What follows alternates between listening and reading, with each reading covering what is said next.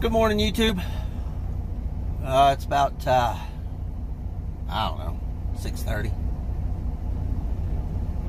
6:20, somewhere in there. It's time to go is what time it is. So today's video is brought to you by Borden Chocolate Milk. Dutch Chocolate Milk that I got here at the Gateway. They didn't send it to me.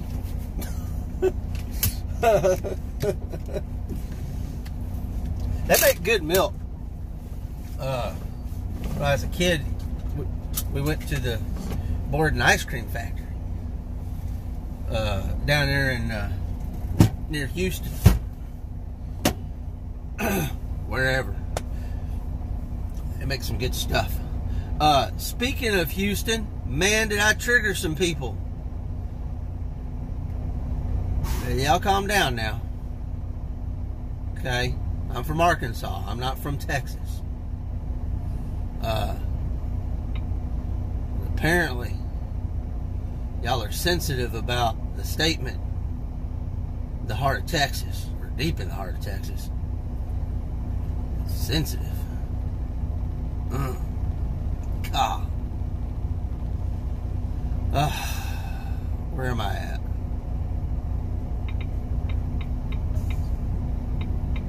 Apparently I don't have a signal. I've already done my inspection, done my other stuff, and it's time to go. Let's go. We got about 100 miles. It's about 8 o'clock. This guy in front of me, he has been fluctuating between 55 and 70. Now, the speed limit on this road before he got to this town was 70 miles an hour. And the dude can't drive straight for some reason. He is all over the road. I don't know if it's the wood, the way it's stacked, or if he just doesn't have control, or what, but he's just all over the place. Ouch. I believe there is a there's a lumber yard up here somewhere that I have passed before.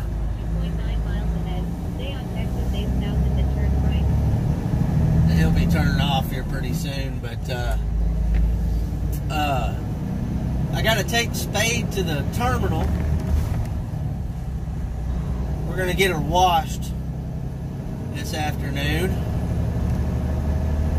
since we're there, and we're also going to drop off this tire,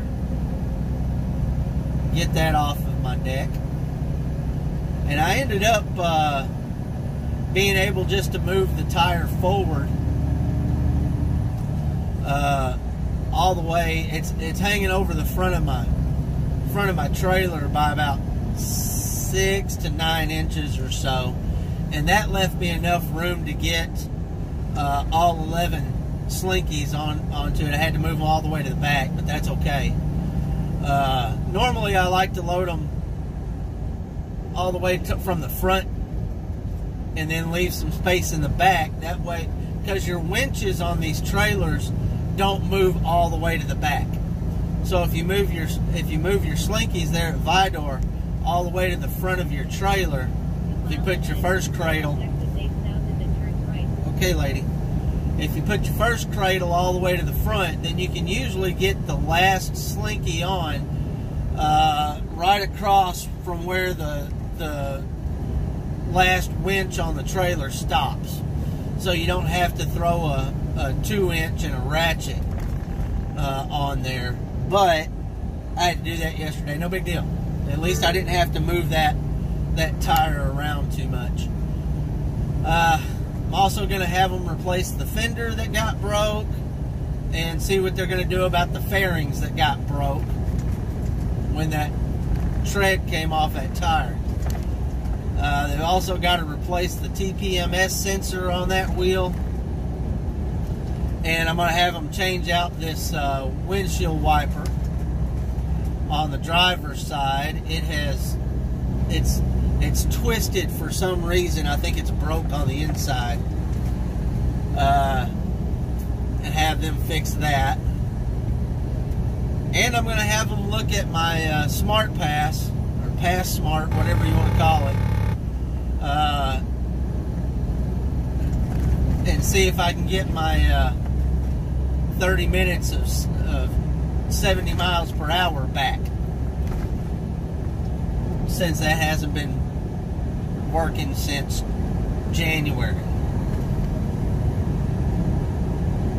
Once all that's fixed, I believe Spade will be back to like new condition. It'll be awesome. But we're gonna be, yeah, see, he's gonna turn right up here, it looks like. We're gonna be in Vidor at about noon. Hopefully they won't be on lunch and actually have somebody out there unloading people. That'd be awesome. I don't want to wait around for somebody to get off of lunch.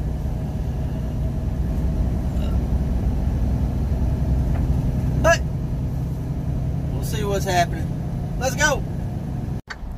So I'm 33 miles away, and I've had to pull over because of this monstrosity coming through here. Holy crap. That is ridiculous. Jesus criminy. I could not imagine trying to pull something like that.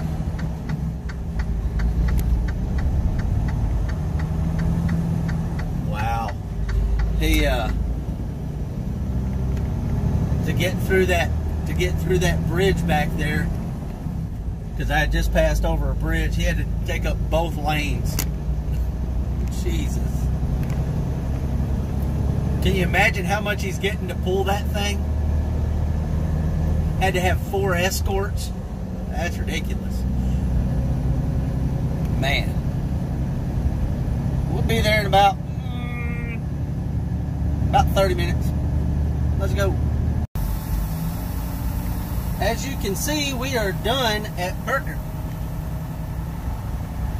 Here less than an hour from pulling up to getting unstrapped, to getting our temperature taken, to getting unloaded, to getting everything put away. Less than an hour. That is the way to be right there. That is awesome. We have a pre-plan over at Fort Smith. We're going to go pick up some gray bar, and that is going to Wisconsin for Tuesday. We got to go up to Wisconsin. Haven't been up north in a while.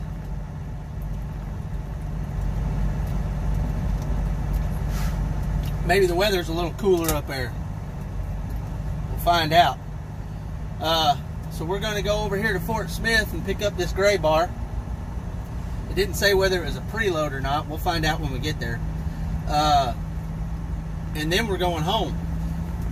Well, technically we're going to the North Little Rock Terminal to drop his truck off, and Kelly's going to come pick me up.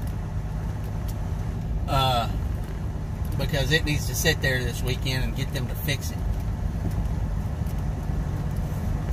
Have them replace the clips on the back of this, or on the bottom skirt also.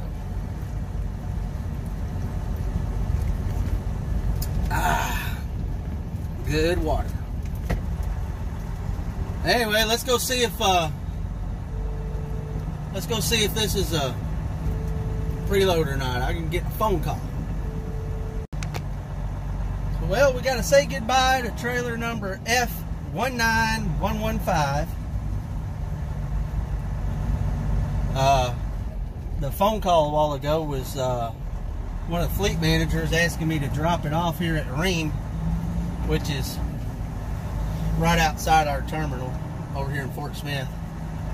And now we're headed over to the terminal to pick up our next load. Bye, trailer. See ya.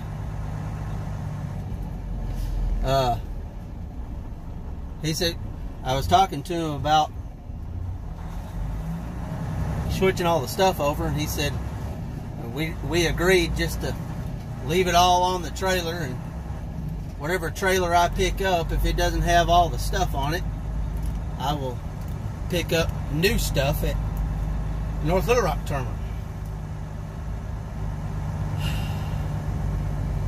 Once I get dropped off.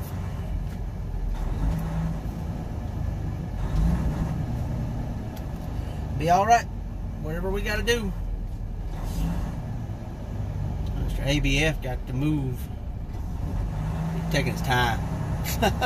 Let's go pick up our next load. Alright, so we are on our way out of Maverick, Fort Smith. And it is way later than it needs to be. It was not a drop and hook.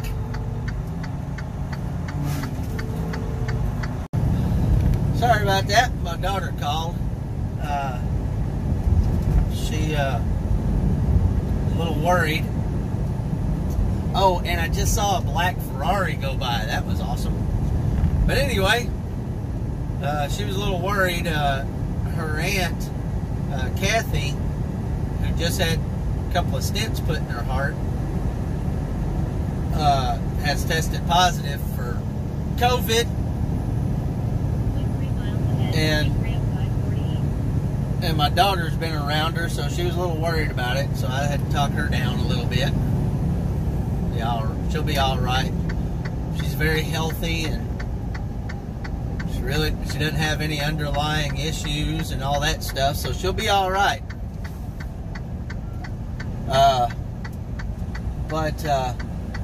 Okay, so I got to dropped my tire off there at Fort Smith, so I don't have the tire anymore.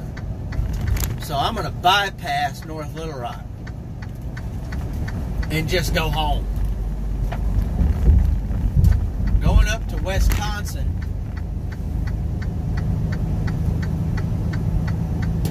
Man, that was nice. Going up to Wisconsin, so I'm sure I'll be hitting Madison or Portage or somewhere on the way back down, more than likely. And if I do, then I'll stop by there and get them to fix the other stuff. But the main thing was dropping that stinking tire off, because those things are heavy.